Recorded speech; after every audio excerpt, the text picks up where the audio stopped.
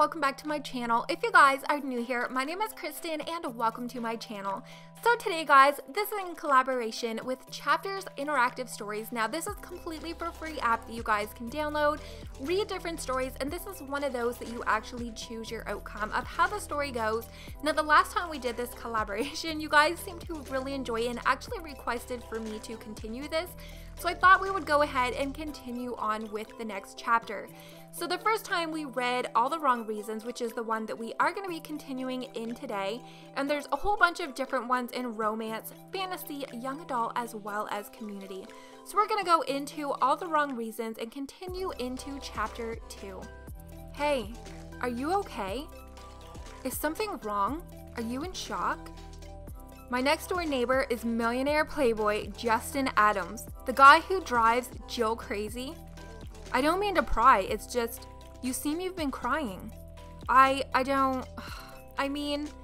am, but on the verge of a panic, you wipe away your tears, which is hard to do with a bottle in your hand. Deftly, Justin races across the divider and gently takes the champagne bottle from your hand. So you can compose yourself, he even turns away and begins to scrutinize the label. As you hurriedly fix your dripping eyeliner, you realize something. He's averting his eyes to give me privacy. This is quite a good vintage. Oh my gosh, what should I do? Introduce yourself to your new neighbor, meet him later when you're more presentable, or run back inside right this minute. Ooh, if we had 12 rubies, I definitely would introduce ourselves, but we're gonna meet him later when we're more presentable. I have to go. I should go. Goodbye. Your heart is racing, you mutter something else, and you go back inside and quickly slide the door shut behind you. For a moment, you only smile and giggle at the situation. I can't believe I'm living next door to the most celebrated bachelor in the whole city. You start to take off your now sweaty top, then freeze, remembering the door next to the balcony is a sliding glass door. He can see me right now. What a first impression. You've never been more embarrassed in your life. Maybe I could fix this if I could go back out through the... Suddenly there's a tapping on the glass behind you. You turn around and see Justin giving you an amused smile while holding the champagne bottle you left with him. And now I have to talk to him under even more embarrassing circumstances. I wanted to meet him when I was presentable, but if I don't meet him now, it'll be way worse. Stealing yourself, an awkward smile plastered on your face, you go back out to the balcony. You laugh nervously as your skin again begins to warm. Justin has an easy smile on his face. You sense no judgment from him. This seems like quite a nice champagne to just be giving away to new neighbors. It is. I don't drink it. Well, not usually. I don't drink hardly ever. Not often. No, not often. Before you continue babbling, you take a deep, calming breath. He's just some hunk. Now, what if he is handsome and rich? That doesn't mean he's God's gift to the world, so Adrian doesn't act. Well, the way you're acting. My friend brought it to celebrate my new place.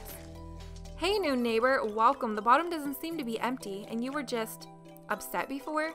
Did something go wrong with your apartment? Huh? Oh no, I'm just, well, I had to cut things short. Work, deadlines. I suppose you shouldn't monopolize your work time then. Yeah, no. I mean, well, I guess if we're neighbors, you can monopolize with me anytime. Holy crap. What is wrong with my mouth? My time, I mean later, at my convenience, Well then, new neighbor, before you go, my name is Justin. Ignoring the fact that everybody in the city knows his name, you take your hand he offers. Even shaking his name seems to shoot raw electricity up your arm. Adrian, nice to meet you. With a charming smile, his gorgeous blue eyes drift across the balconies. With Adrian, you see around. Before you can utter another stupid word, you rush back inside and whip the curtains closed. And you stand there, reeling, your skin flustered, as you try to get over the fact that your neighbor's with the most charming, eligible bachelor in all of New York. So much for a neighbor who's easy to deal with. A few days later, you get ready to head to the Blush headquarters where you work.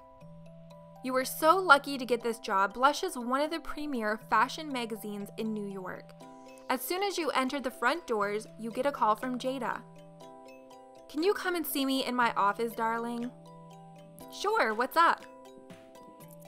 If I wanted to tell you on the phone, I wouldn't ask you to my office, would I? You hang up the phone without bothering to hide your eye roll from your coworkers. The moment you step into her office, she thrusts an envelope at you. Here's your invitation to the Gypsies. It's tonight, you're covering it. The invitation reads, Gypsies, an enlightening experience. What is it? It's a new trance club or synth wave bar or whatever. I'm sure it's just gonna be gone in a month. But you're gonna write up a review in any case, so try to not have too much fun. You glance through the glossy photos, which are virtually dripping with chic, sleek style. Do I look like somebody who likes going to bars? No, sweetheart, you look like somebody who would never be allowed to enter a trance bar, but you're going anyway. Should I argue with Jada about going? Yes, I feel very out of place. No, it's my job. I need to keep my job to keep my apartment. And besides, I can handle a night of standing in the corner taking notes. Okay, it does have a +1 on the invitation. Do I have to go alone? They sent me one, so I'm sending one. And don't frig this up. They hinted at buying ad space with us. Okay, what kind of article is this going to be? Attendance, experience, piece. I want to say something about their bar. Drinks, crowd, music, and the dance floor. How am I supposed to dance if I'm going alone? I swear, for somebody not unintelligent, you constantly surprise me with your cluelessness. I'll have Jacob whip up something for you to wear. Now this is an experience piece. You have to dance, you have to talk with men or women. In short, you must pretend you belong there. So put some makeup on for once. And do your hair and ditch the glasses and get a decent pair of shoes. Be fashion. I don't want you to stick out like a sore thumb. We don't want you to look like you've been writing an article on the place. But I am. Look, just don't look like you. Angry but silent, you turn to go, but she calls after you. Don't forget to almost have some fun. Thank you, Jada. A few hours later, back at your apartment, the tabloids usually fall all over themselves covering every detail of Justin Adams' exotic travels. But lately he's been spending more time at home, partying. And you're just starting to get annoyed with him. This guy is really a party animal. It's so loud I can't even focus on researching gypsies. Exasperated, you slam your notebook closed and decide what to do about it. I should go over there and tell him to keep the noise down, do nothing but we're gonna go over there. This is ridiculous. It's after 10 p.m. on a Thursday night. You leave your apartment and stop in your tracks. Justin's door is open. The party is so crowded it has spilled into the hallway. A half a dozen half-drunken people look at you as you exit your apartment. Can you keep it down a little? Please, I'm trying to get some work done. Hey, how about you just join us? Look, can you pass the message to Justin? Justin? Justin Adams. Oh yeah, he's on holiday, sorry. Great, now I feel like the uptight girl next door. How cool is it that he let us party here even when he's gone? Woohoo! Well, that didn't work. Never mind, you decide it's time for me to meet Jill and Yuan for drinks. You wash up, change your clothes, and head out, shyly navigating the swell of people in the hallway. You find your friends at the cafe. They've already ordered you your usual. Hey guys, I swear, Jada's trying to work me to death. My personal life is hanging by a thread. Yeah, we can see that. She sure does do whatever she can to torture you. Let me know how I can help. Thank you, Jill. That's very nice of you. Ladies, I know she's a notorious sadist, but she's also a beacon of intelligence and grace. What? I can't believe this. You're defending her, Jan. You know, Blush is just a magazine. It's a ray of hope for the fashionistas of the world. You mean people living on Mars? Great, Jan. Finally, we can stop pretending like we have anything in common anymore. Jada's not a beacon. She's a demon. Alright. Truth. Speaking of the devil, why does she push you so hard? What did you do to deserve it? I really have no clue. Maybe Jada has high expectations of you. If you show her you can do well, it might mean it's time for a promotion. Enough about work. Let's talk about my current favorite subject, Justin Adams. Your ears perk up as you feel a rush of just hearing his name. Oh, get out of here with your man crush. I saw Justin in the office this morning. What a snob that guy is. Oh yeah? I was trying to make eye contact as we were passing each other and it was like he didn't even see me at all. But Lord, oh Lord, that man is devastatingly handsome. Was it because he was wearing those sexy biker sunglasses? Can we pretend that was the reason? Jan chuckles as Jill sticks her tongue out in mock disgust. A girl's got a dream. Boys too. Well, he's unattainable, so that's that. Not for us mere mortals. I heard he bought a new apartment a few months ago. I wonder where he lives. What should I tell them about seeing Justin? That you just saw Justin in your apartment? We'll do nothing at all. They'll probably harp at us. They would practically move into my apartment just for the chance to see him every day. You think about Jill and Jan's noses pressed up to the glass of the windows and doors, you snort. Adrian, are you okay? Yeah, I just swallowed the wrong way. I wonder why he doesn't have a girlfriend. Well, he's constantly available. He dates all the time, just no longer than 2 weeks. A new girl every 2 weeks. Is that weird? It just seems weird. He's a playboy. For him, every woman comes with a 2-week expiration date. I'm surprised anyone dates him at all. Who would want someone who takes a woman to bed and then forgets her? Have you seen him? I don't think he'll stay single for long. Guys like Justin ends up married to someone their families approve of. What do you mean? Well, he's the heir to Adam's empire. He probably already has an arranged marriage set up to some matching heiress. Ugh, I can't imagine having an arranged marriage.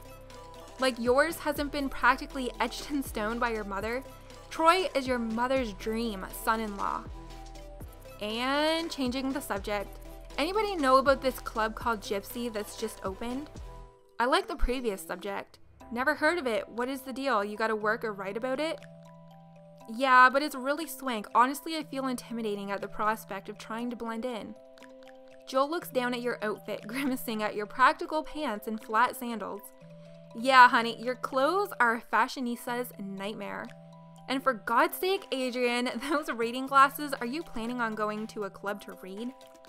Those comments aren't meant to hurt, but they sure do sting a little. Guys, I'm comfortable with the way I look. It's not like I'm the pretty one in the family anyway. That's just what your mother tells you. Kimberly is the pretty one. Kimberly is the beauty. Well, she's wrong. But honey, come on, even supermodels have to wear makeup and do something with their... Jan gestures to your frizzy, unkempt hair. Whatever is going on there. Hey, I'm in need of a makeover. Sorry, bestie, but yeah. Truth. Ouch. Well, Jacob is making me a dress to wear tonight, Jacob's dresses are conservative, to say the least. I think his dresses are very comfortable. Exactly. Look, this is the perfect opportunity to show the world how sexy you can be. And hey, why not? It'll be fun. And who knows what will happen. Should I try to improve my look, get a makeover? Someday, but not today. It's more important to save your money. Someday, but not today. We would do a makeover, but we don't have any gems.